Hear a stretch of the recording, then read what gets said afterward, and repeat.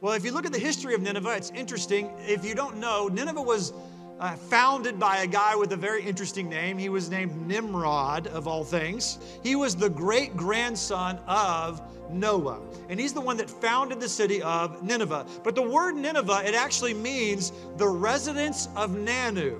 Now, what's Nanu? Nanu is the Akkadian word for fish. So in other words, Nineveh means fish town. Jonah is trying to avoid going to fish town. And if you read the very last verse of chapter 1, you'll see the irony of Jonah trying to avoid going to fish town. Now the Lord provided a huge fish to swallow Jonah, and Jonah was in the belly of the fish 3 days and 3 nights. Fish town it is, brother.